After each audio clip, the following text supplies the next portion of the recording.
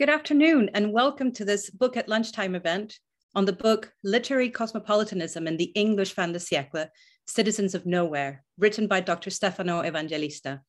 My name is Dr. Maria Blanco and I am the Academic Champion for Networks and Partnerships here at Torch. I'm really delighted to welcome Dr. Evangelista today to speak about his new book. Also on the panel today are Professor Anita Tranninger and Professor Fiona McIntosh, who will be chairing the discussion. The Fin de Siècle witnessed an extensive and heated debate about cosmopolitanism, which transformed readers' attitudes towards national identity, foreign literatures, translation, and the idea of world literature. Focusing on literature written in English, Literary Cosmopolitanism in the English Fin de Siècle offers a critical examination of cosmopolitanism as a distinctive feature of the literary modernity of this important period of transition. The book interrogates cosmopolitanism as a liberal ideology that celebrates human diversity and as a social identity linked to worldliness. It investigates its effect on gender, ethics, and the emotions. It presents the literature of the Fin de Siècle as a dynamic space of exchange and mediation, and argues that our own approach to literary studies could become less national in focus. So in a moment, I'm going to hand over to Fiona McIntosh, who will fully introduce the rest of the panel.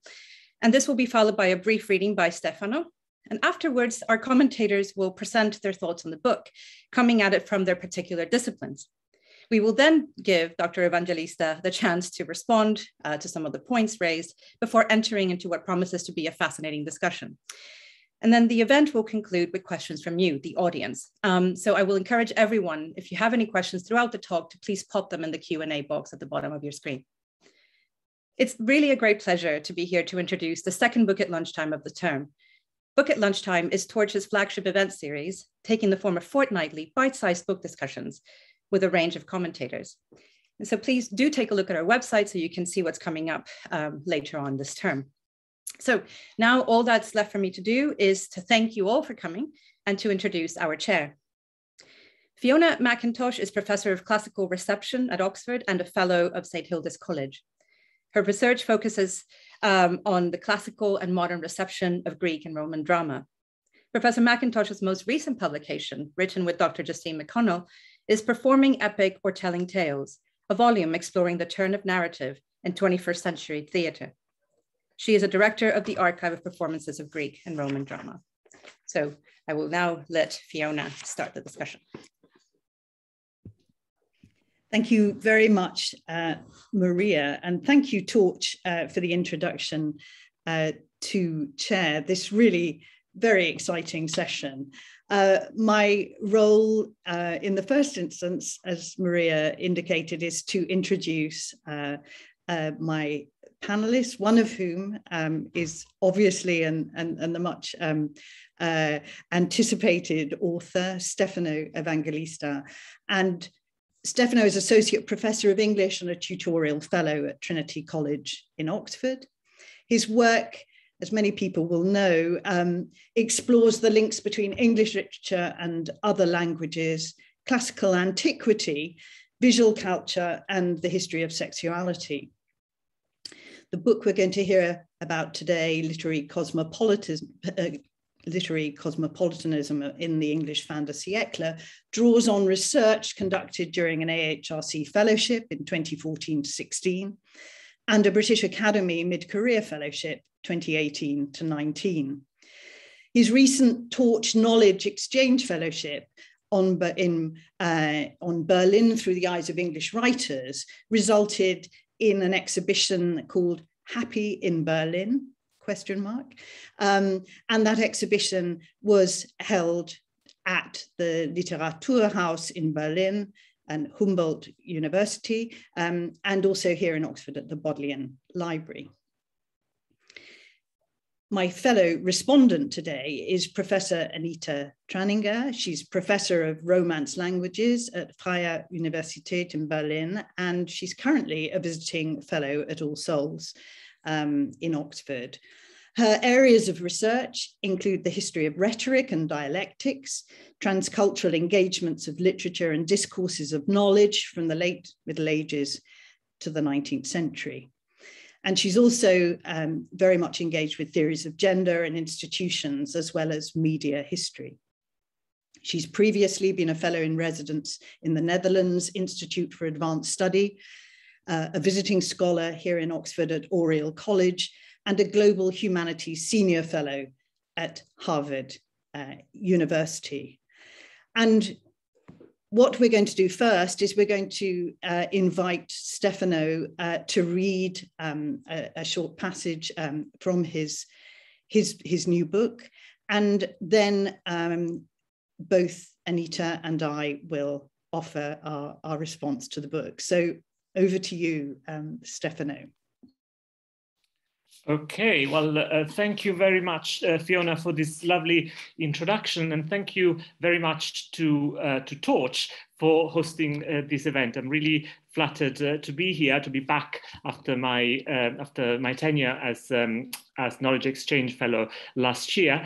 Thanks especially to Maria and to Maya for all the work for organizing today's discussion. So as Fiona says, I'm just going to give you a brief reading from the book. It was difficult to decide what to read, but eventually I settled on a bit from the introduction, in fact, on the very beginning of the book, which I think lays out some of the questions and some of the ideas around cosmopolitanism that the book kind of engages with. And then I hope that in the discussion we'll be able to go into more, more kind of, as it were, stories that the book tells rather than its general theory as well. So here we go. The introduction is entitled "The Small World of the Fin de Siècle." What does it mean to live in a cosmopolitan age? In an essay from 1892, Walter Pater succinctly defined the late 19th century as, and I quote, sympathetic, eclectic, cosmopolitan, full of curiosity and abounding in the historic sense. It is impossible not to be struck by Pater's inclusion of cosmopolitanism alongside such keywords of Victorian liberal humanism as sympathy and curiosity. Pater, who was nearing the end of his career as one of Britain's foremost critics and stylists, had never used this word before in print. He now associated cosmopolitanism with habits of discrimination and comparison that characterized good criticism. It denoted a type of intellectual distinction that combined power of observation with the capacity to situate one's point of view always in a longer historical perspective and in relation to the wider world. In Pater's specific context, this meant looking beyond and maybe against the grain of English culture for new ideas and outlooks, which explains the link to eclecticism, and later in the same essay to what he calls the act of removing prejudice. Given how notoriously painstaking Pater was in his choice of words, his prominent reference to cosmopolitanism as an attribute of the genius of the 19th century, as he says, should give us pause. Derived from the ancient Greek for world citizenship, cosmopolitanism asks individuals to imagine themselves as part of a community that reaches beyond the geographical, political, and linguistic boundaries of the nation. For the Greek Cynic philosopher Diogenes, who is credited as having coined the term, cosmopolitanism was a category of resistance and non-belonging. When asked where he came from, Diogenes memorably retorted that he was a citizen of the world, implying that his outlook and loyalties would not be bound by the limits of the polis, or state. Closer to Pater's time, Immanuel Kant posited the desirability of what he called a universal cosmopolitan existence that would enable people from all nations to join together in, again his words, a great federation, where the rights and security of all would be safeguarded.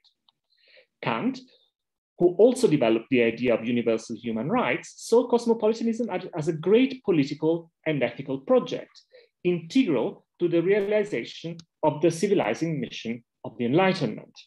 But while for Kant, cosmopolitanism was a utopian vision, or at best, a feeling that is beginning to stir, again his words, for Pater, it was part of the material and historical reality of the present. Crucially, it was also intimately associated with literature. It is significant that Pater's remarks occur in the introduction to a new translation of Dante.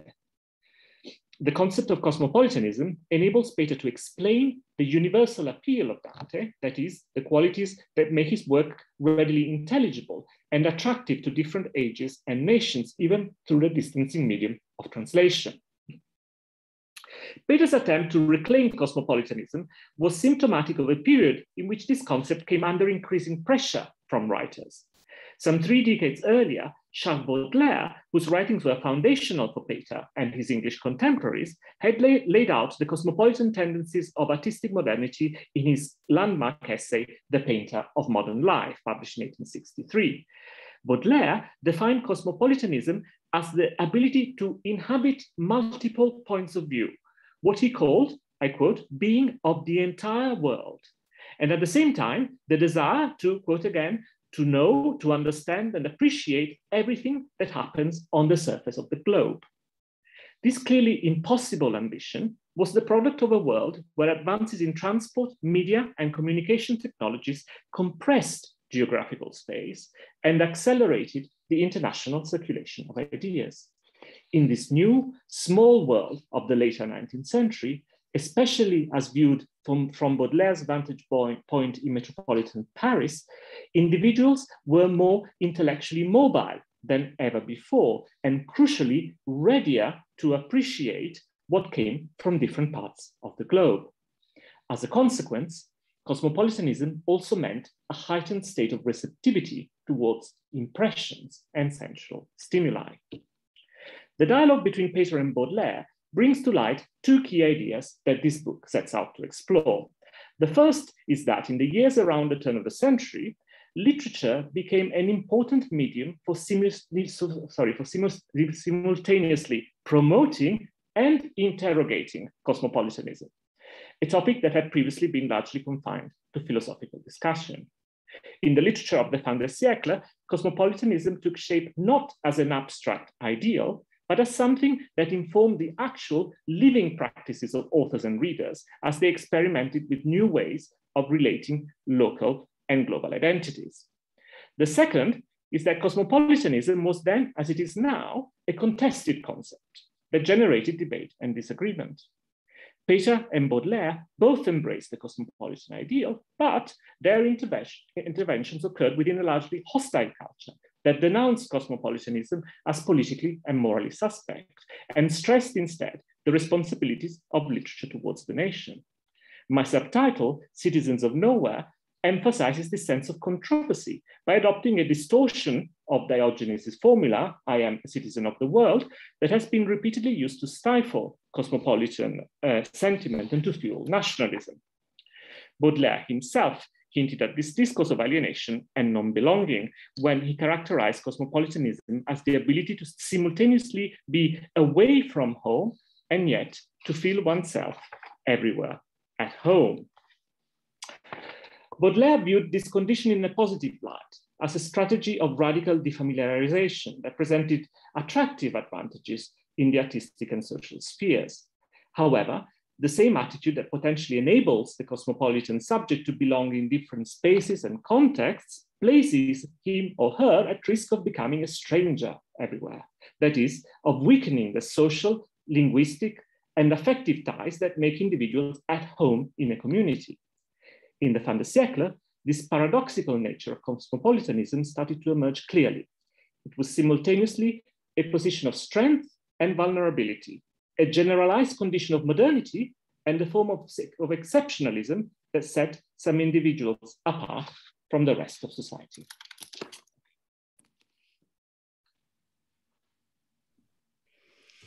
Thank you so much, Stefano, for that riveting reading, which you will not know, many of you, actually comes from the first 2 pages of Stefano's book. And I think already you will have realized just not only how illuminating this book is, but also how timely it is. Thinking about the tensions, as Stefano has articulated them, around about 1900 between cosmopolitanism and burgeoning nationalism, those tensions, of course, are still with us and indeed still increasingly felt today.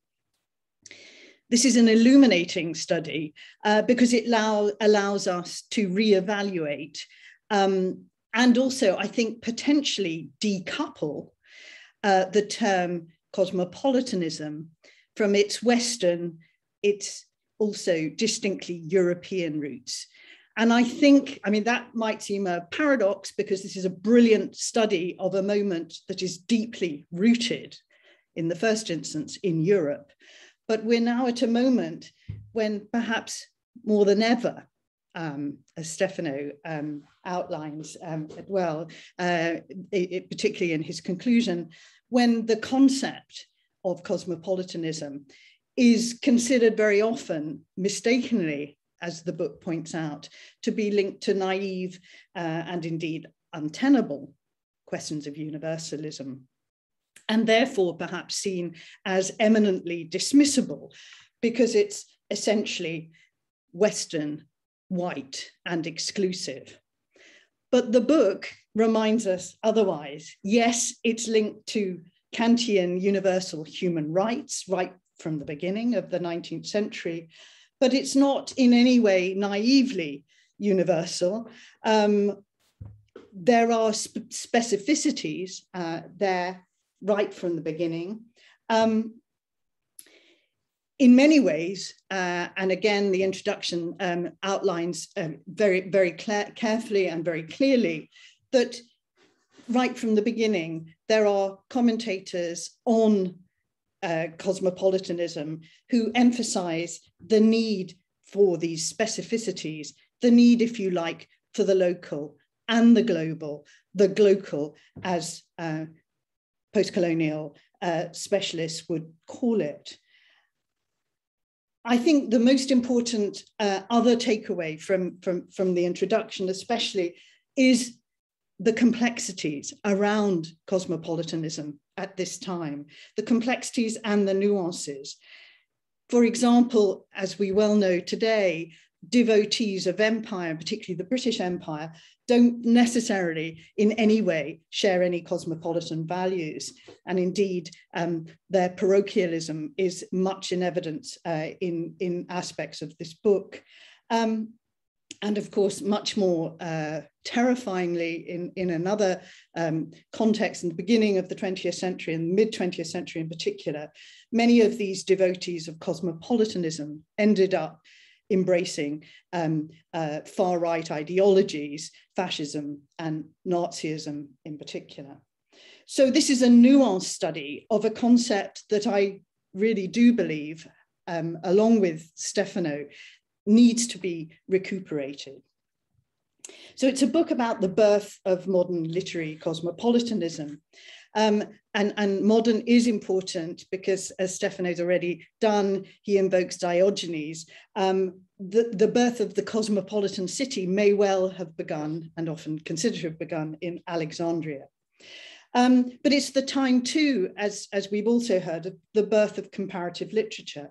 It's also, if slightly earlier, the time of all kinds of comparative philology. We encounter Max Müller on the way here, the father of comparative philology, comparative mythologies, and almost contemporaneous with discussions about comparative literature, comparative anthropology.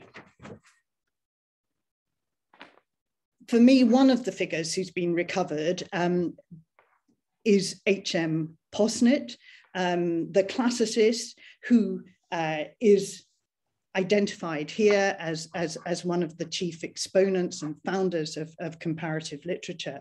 But there are a number of other cast members, and in many ways, they're a motley crew in this book, and that's really the strength of the book. We've heard already about Pater, I've mentioned Max Müller, and the center of this book, we have also already heard, is Oscar Wilde. And I think Stefano, those of you who know his earlier study, know that if anyone has put Walter Pater on the map, and if anyone, the first port of call for someone to really understand Oscar Wilde, Stefano is the person to go to. So alongside these perhaps better known figures, Müller, Pater, and of course Wilde himself.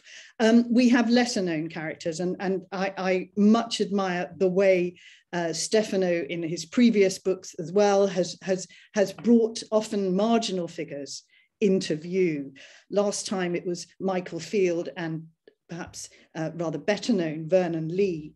But here, and I think we're going to hear more from Anita about at least one of these figures, we have Lefcadio Hearn, someone who's new to me, and George Egerton. In some ways, we may think we don't know these characters, and I definitely didn't know much about George Egerton, but then I discovered I did know perhaps the most famous cartoon of the New Woman, the famous Punch cartoon of Donna Quixote, and that figure of Donna Quixote is actually George Egerton. All these characters, as Stefano brilliantly shows us, were in some ways out of time. They were, in that sense, living, and some of them explicitly so, through their literature as a kind of creating on their way extraterritorial spaces. They were everywhere and nowhere citizens, as the subtitle of the book says. But I think, and Stefano brings out in many ways, they share something very important, and that is that they are all of Irish descent. And I think Ireland, as a bilingual culture to a large extent still today, and above all, a culture where sectarianism, especially with the rise of cultural nationalism at the end of the 19th century, despite efforts on the part of many members of the Protestant ascendancy to downplay sectarianism, well into the 20th century, and of course, throughout the 20th century, sectarianism makes belonging, rootedness, very complicated for many citizens. And I think in some ways, lurking behind some of these characters are important narratives relating to that. But I think, and I would add, what may be of interest here is that comparatism gained especially important currency and popularity in Ireland around this time, towards the end of the 19th century. And that was because of the new discipline of Celtic studies, that discipline that grew out of classics and comparative philology early in the 19th century.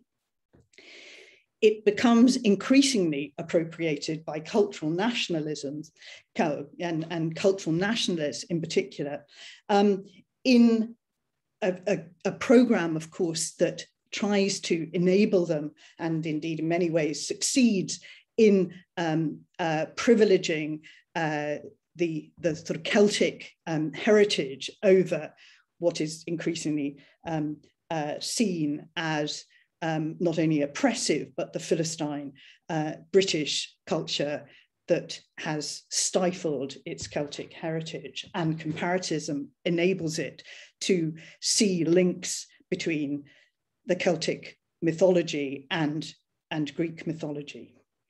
But above all, it becomes a way of seeing, I think, in Ireland from the end of the century into the 20th century, becomes a way of seeing beyond the present, of enabling connections to be made, fleeting, parallel, but always, I think, suggestive, inspirational.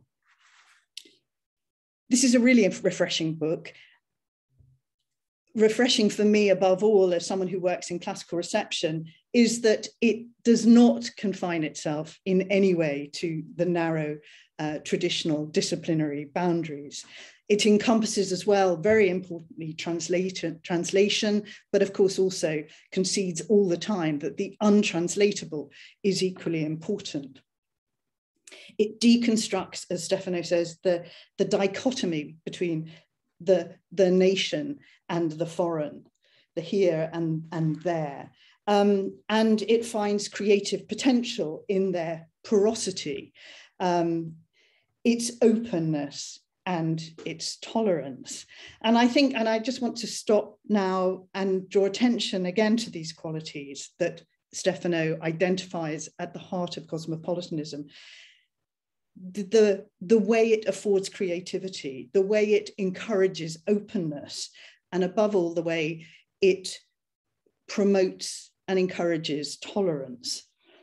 I think, and I'd like to say, that all of these qualities are brilliantly embodied in the author himself. And I also think this is a timely book because we really need, in these troubled times, to celebrate and cherish these qualities that Stefano reminds us are at the heart of cosmopolitanism. I'm now going to hand over to Anita, who's going to give her response.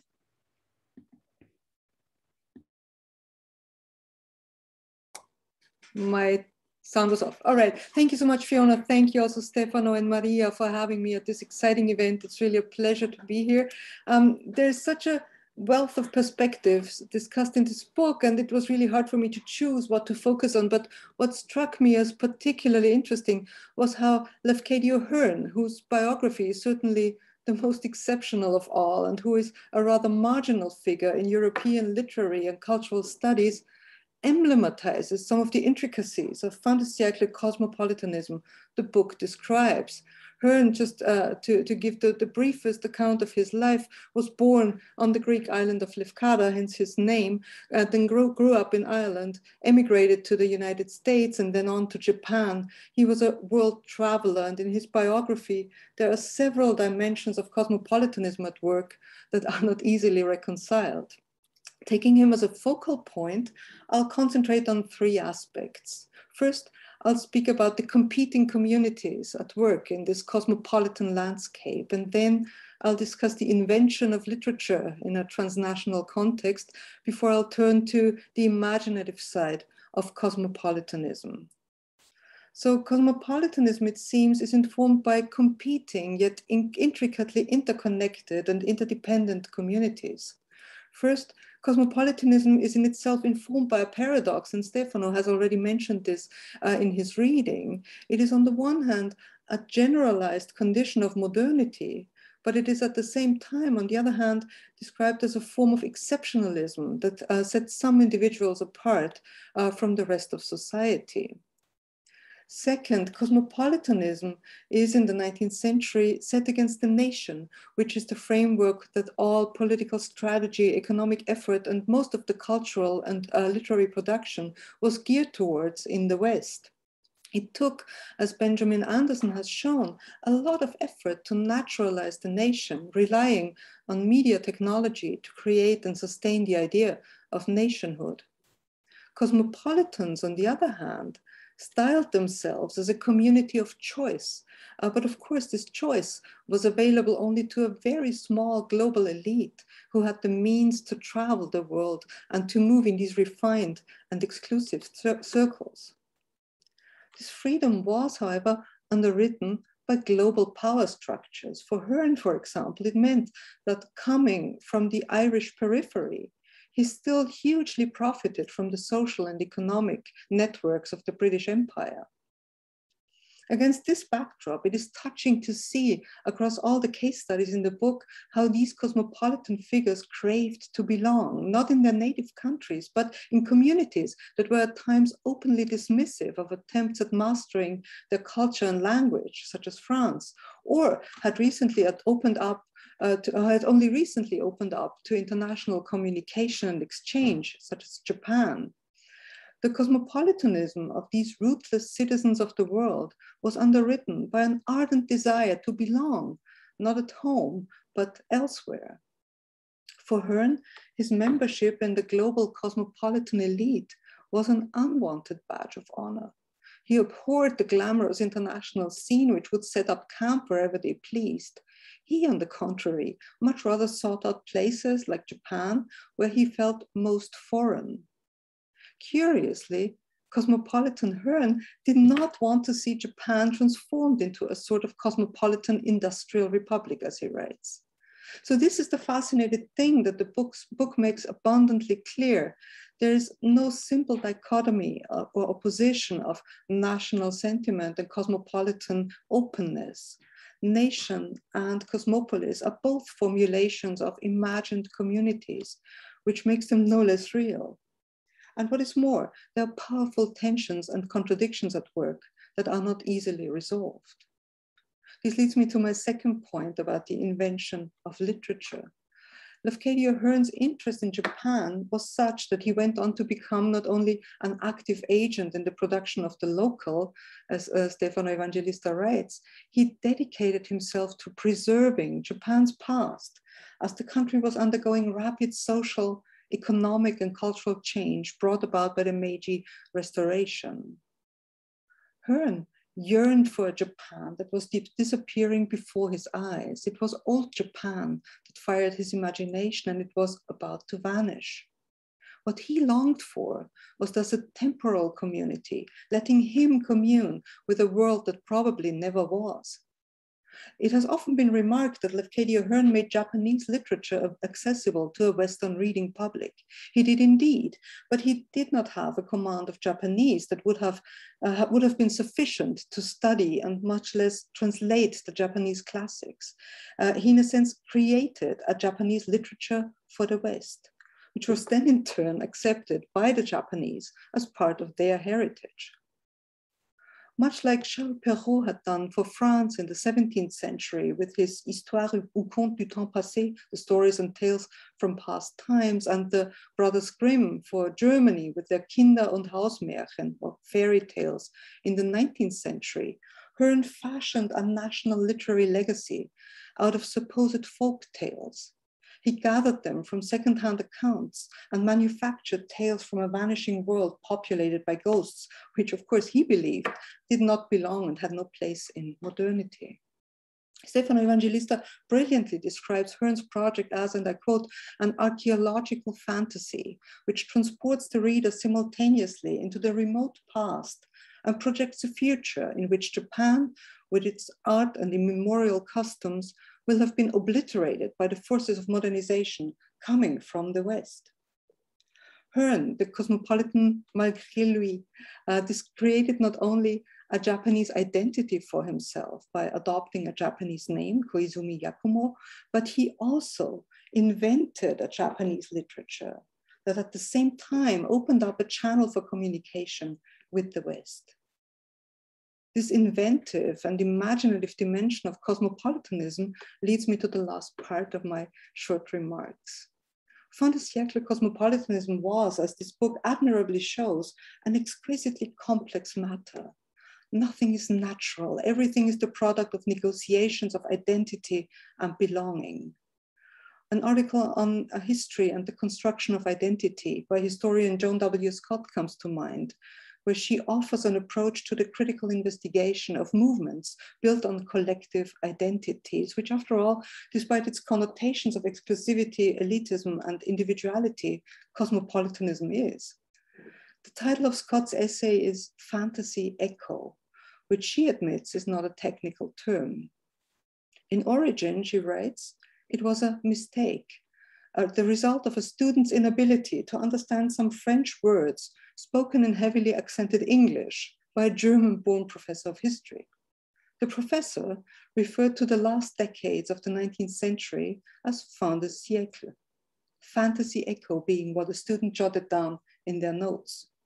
I would suggest that this transcultural homophone of fin de siècle, fantasy echo, is more than a pun in our context. It is quite fitting for the constellations discussed in the book, and Stefano Evangelista achieves both, telling the story of fin de siècle cosmopolitanism and pointing us to the fantasies that informed the works of some of its most outstanding protagonists. Thank you very much.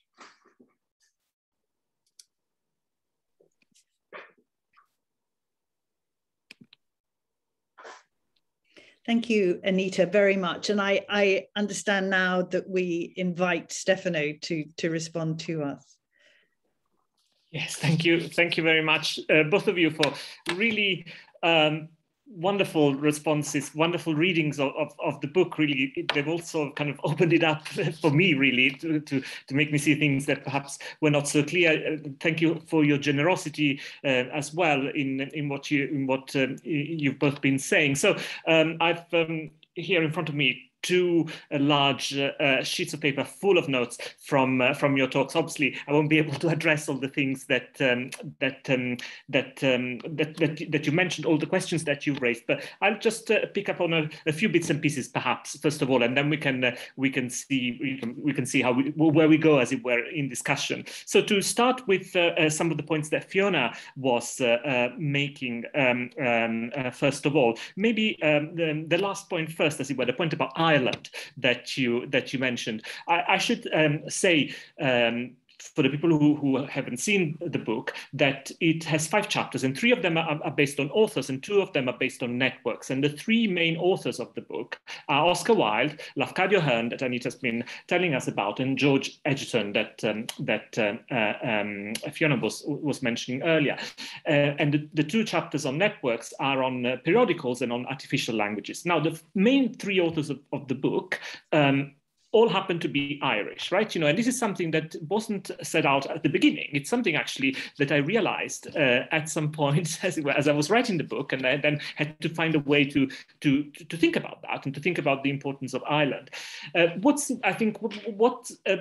You know, obviously there is the position that there are the questions that Fiona was talking about the moment of the so-called revival of Celtic culture, etc., towards the Fin de Siècle, which has injected a new confidence about kind of the specificity of Irish culture and its relationship to British culture. So the kind of sense of marginality and centrality of Ireland is one of the things that on a global scale, right, that interested me vis-a-vis, you know, the kind of the network, as it were, of the British Empire. But what is also interesting is that all these authors had a very complicated relationship to their Irishness, right? You know, all 3 of them did not live in Ireland because of very self-conscious choices. And all 3 of them articulate their distancing towards Irish identity on the one hand, and at the same time, they use their Irish identity to distance themselves from their British identity. So what fascinated me was precisely the way that the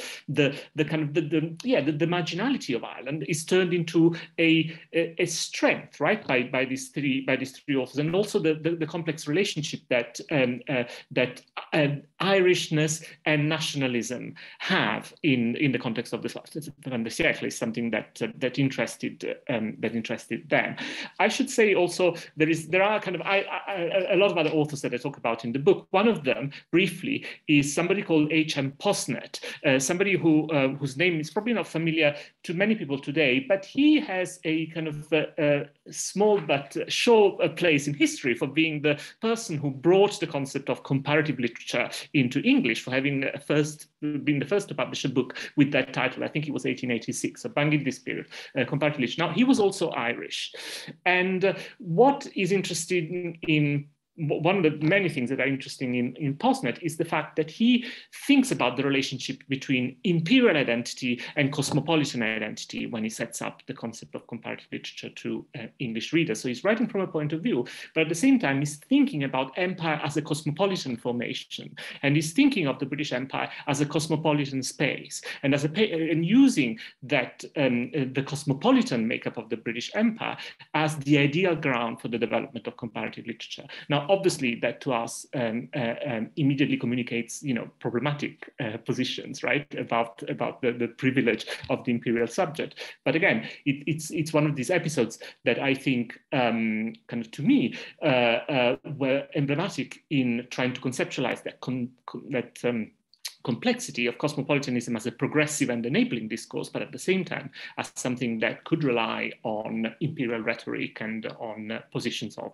privilege, right? You know, one of the things that the book is trying to do is interrogate the idea of privilege that's attached to the concept of cosmopolitanism to us as 21st century readers, and also to see in what ways that privilege can be kind of scrubbed away, as it were, from this concept if we try to historicize in the late 19th century.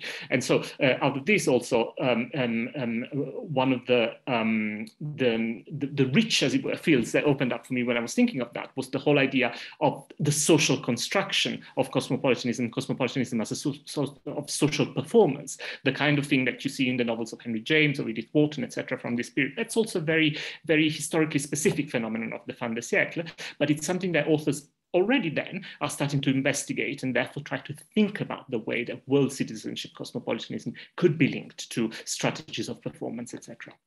So that's to address some of the questions that Fiona was talking about. To turn to Anita's response then, I'm very happy that you've decided to concentrate it on or focus it around the figure of Lafcadio Hearn. So Hearn was, again, as I was writing this book, I felt was my biggest, in a way, discovery, and the author that became, for me, kind of really emblematic of the kind of things that I was doing. I set up Hearn in contrast to Oscar Wilde in the book and draw a parallel between them as representing two very different ideas of what being a cosmopolitan writer is and what cosmopolitanism means in the present.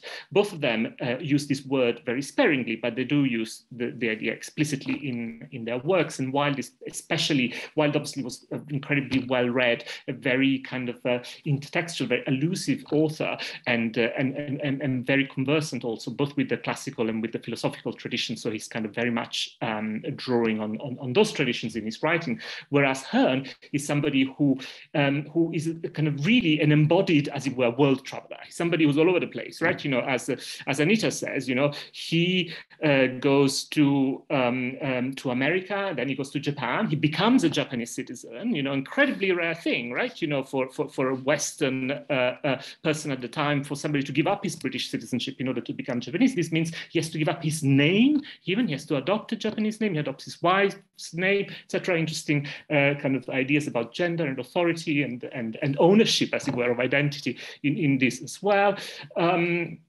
But Hearn is interesting to me as somebody who again embodies that idea of marginality and privilege in very interesting ways. Hearn went to America as a migrant, like, you know, he really didn't have any money, right? You know, so he kind of started off. He belongs to the narrative of migration, to the enormous phenomenon of migration in the 19th century that Joe McDonough has recently published a wonderful book about. But at the same time, it's undeniable that when he's in Japan, and to a certain extent in America, he certainly benefits from the cultural capital and the economic networks that the English empire has prepared, as it were, for him, right? You know, so there is this kind of double bind. And another interesting paradox or clash that Hearn's brought to light to me very vividly is the one between cosmopolitanism and nationalism. This is in the period in Japanese history where there is a real upsurge of nationalist feeling. You know, so we have the Russo-Japanese War and then the Sino-Japanese War.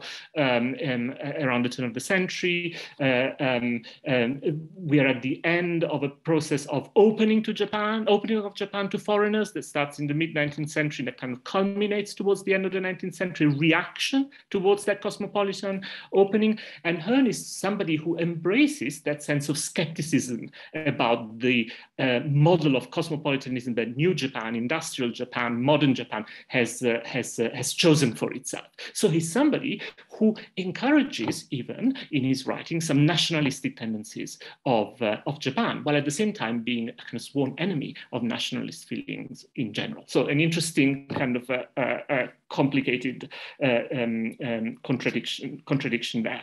I could talk about questions of translatability, but maybe we leave that for the moment because that's kind of another big topic. Maybe something that's very closely linked to what we've been saying before, so far, I should say, is the idea of self-fashion self-fashioning, right? We kind of touched upon it, I suppose, but again, very strongly in Hearn, kind of fabricating a Japanese identity for himself, changing his name, kind of wearing Japanese clothes. So there's also certain ability to manipulate the media image of himself, to kind of to construct his image as a kind of transitional, you could say, being a transitional citizen between cultures, etc. But yes, cosmopolitanism for me is linked, or for me, or rather for the literary world that I'm trying to talk about in this book, is linked to, yes, the philosophical ideal that comes down from Diogenes, etc. But it is also very much a way of kind of creating an alternative identity, right?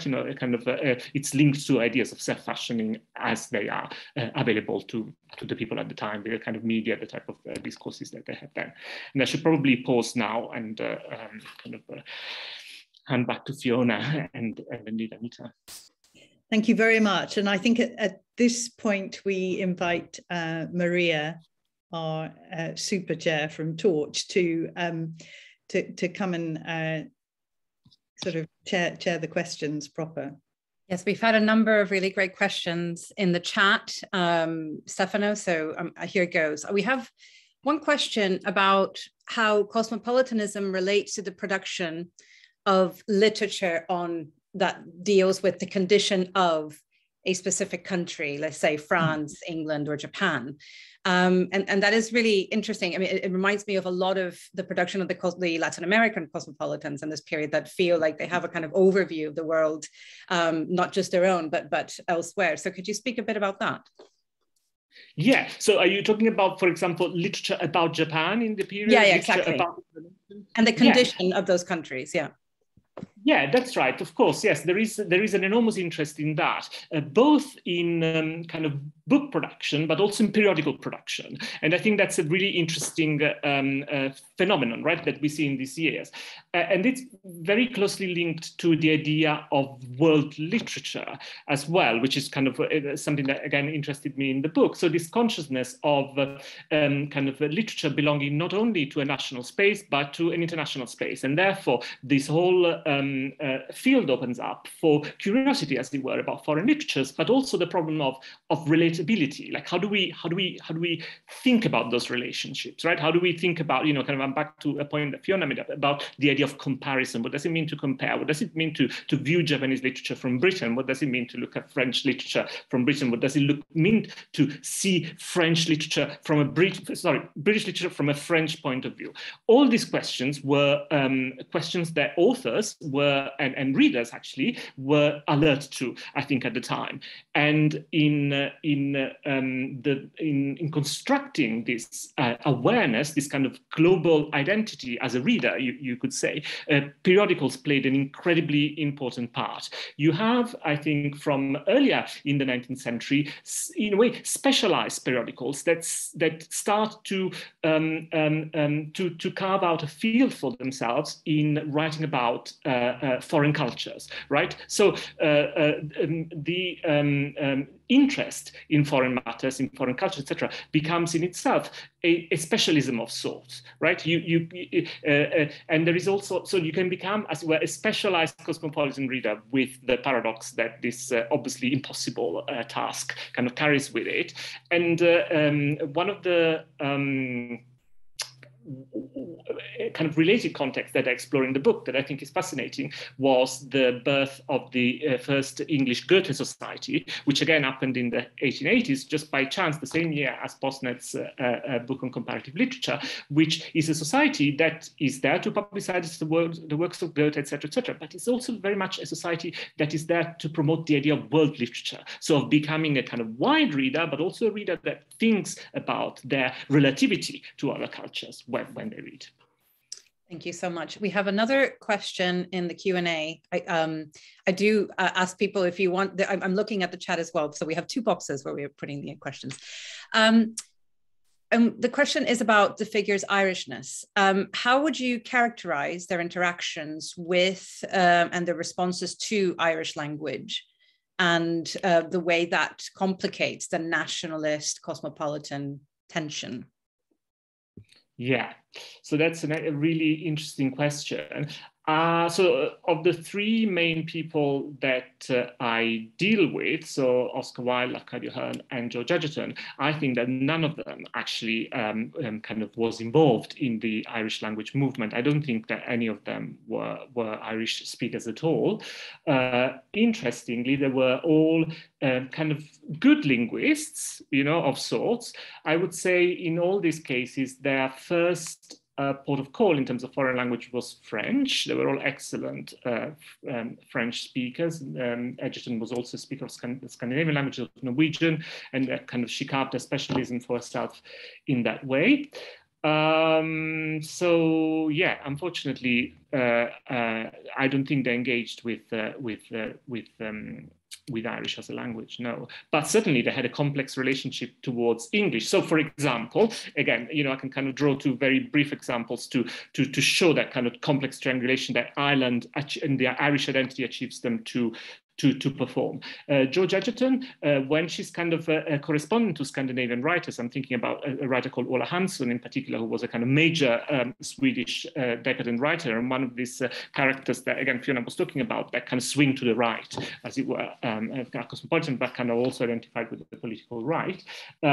She talks of herself as a kind of a belonging to the Irish cultural renaissance, right? Not a position that she would be happy to inhabit within the British context, but something that she can use in an international context. And Wilde does a very similar thing. He talks about himself as Irish in Paris, and he loves to correct the French when they think of him as an example, as embodying England, as a kind of a quintessential Englishman, something that Wilde tends to be read as from the French point of view. He's always very clear about making a distinction between Britain and Ireland. Thank you so much. Another question. How much do the different figures that you have encountered in the project overtly discuss biographical background? And you just spoke about Wilde and his Irishness, but also the biographical accident as a factor in one's personal attitude towards cosmopolitanism. And there's a second part of this question that you may be able to, is there an idea at the time that certain people are predisposed to embrace cosmopolitanism because of their circumstances of their birth, their upbringing, or their education? Yeah, so that's really important, isn't it? I mean, I found that the biographical angle was helpful for myself, for situating these writers in space, right? You know, for trying to think about their own mobility, but also to think about their own networks. So as I was writing the book, I found myself doing a lot of, especially kind of archival work, to try and kind of find out the specifics, as it were, of how these people moved in space, etc.